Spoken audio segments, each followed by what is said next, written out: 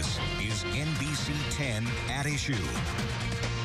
Pennsylvanians have waited too long for the day they could buy beer or wine at the grocery store. NBC 10 at Issue, changing how Pennsylvanians get wine, liquor, and beer. The state Senate must soon decide whether to follow the lead of the state House and vote to destroy the 80-year-old state store system or continue Pennsylvania's nearly unique way among states of controlling alcohol distribution.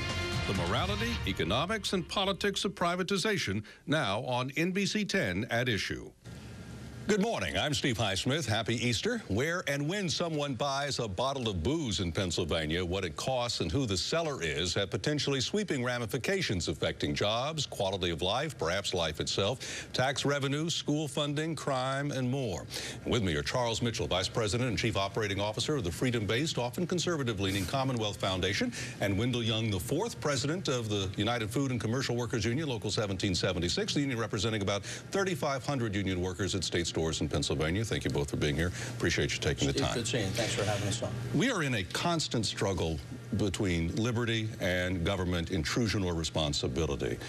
Where in liberty is the necessity for privatizing state stores?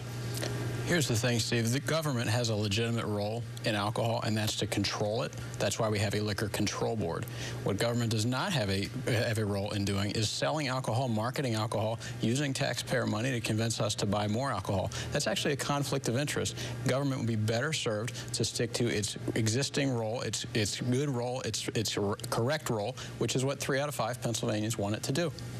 Wendell Young, 48 states seem to agree with what Mr. Mitchell said in terms of the privatization of retail sales. Why are they wrong?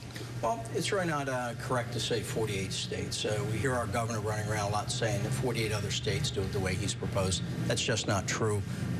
Several dozen states actually control alcohol, not the way Pennsylvania does, but in different types. In terms of... Well, let me just back up. 48 states do have privatized retail. They do, but some of those also have government-run stores, and some control the wholesale and or the retail in different ways. About 17 or 18 do the wholesale that's part correct. of it, and Maryland County, Maryland has a county, for example. And several states also sell spirits exclusively through liquor stores or But the bulk of them do, stores. so why are they wrong? Well, I'm not saying they are wrong. I think Ed Wendell put it best as someone who preferred the private sector to do it, but recognized that the system was created 80 years ago. If we were doing it today, we'd probably build it differently, but we're not.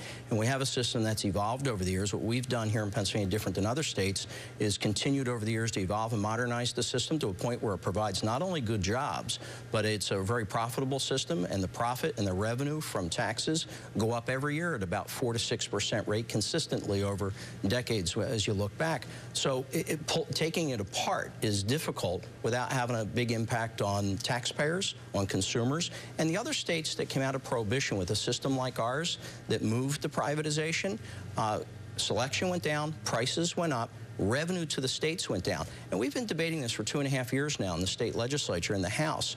And to this day, the other side, including the Commonwealth Foundation here, hasn't shown us one study from one of those other states that privatized where things actually ended up better. So it's not as simple as saying, you know, let the private sector do it. When you say better, are you talking about financially better? Yeah, financially for the state and for the consumers. Well, let me give Charles a chance to respond. Steve, here's the reality. Look, Wendell has his talking points, and then that's fine. But here's the thing. Number one, I drove down to Delaware this morning. I went to Delaware. You would think I was in Pennsylvania because every license plate there was from Pennsylvania. And the favorite bottle of wine that I buy, $8 in Pennsylvania, $5.50 in Delaware. So you don't have to tell us about, well, we don't know what's going to happen in other states or all these scare tactics about other states. People in this area know. We go to New Jersey, we go to Delaware, and by the way, you're breaking the law when you do that in this area. The other thing to know is, yes, Wendell, you're right, 50 states, they do it lots of different ways, but here's the thing. The only other state that has a level of control that Pennsylvania has is Utah. And I think we all know Pennsylvania and Utah are very different states. And again, that's why 3 out of 5 Pennsylvanians want us to get out of this. You've raised a few other things there, but we can look at polls that say 3 out of 5 Pennsylvanians. But in a representative republic, in a democracy where we have our legislators who for 80 years have had a chance to vote on this, has any legislator been voted out of office because they've maintained the state store system? I don't know, but I know even 58% of union members want this done. But the bottom line is nobody's getting voted out of office because they haven't changed the system. We haven't brought the discussion to this point yet either. All right. And when you look at the price differences that you're talking about, The 18% tax in Pennsylvania is already included in the price. Sure. So when you compare those prices, for example, are you counting the tax that is added on in Delaware or New Jersey? I'm quoting you the two prices, and I'm saying this. The own studies that are done by the PLCB show that about half of people in this part of the state go across the border to get their booze. I grew up in this area. Mainly in Delaware and Chester County, people who live there. In the Collier counties of Philadelphia. 2 points. I'm so glad Charles used Delaware as an example, because everyone who grew up in southeastern PA, lives here now, knows that Delaware has no taxes on consumer goods at all, anything. So lots of people travel down 202, the Blue Route, Route 1, all the time to buy lots of things, including alcohol.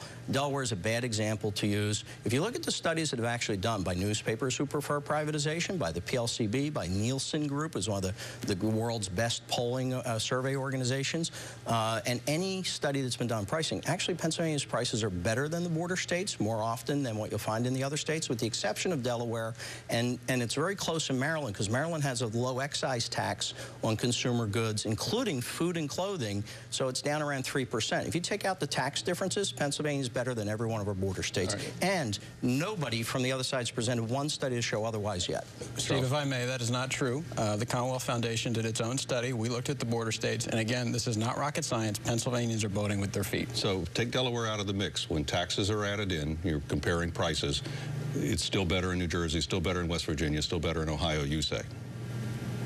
I'm not saying it's better in every state. The states are different. What I am saying is there is a reason why these other states do it differently. Pennsylvanians are voting with their feet, and yes, we have looked at them.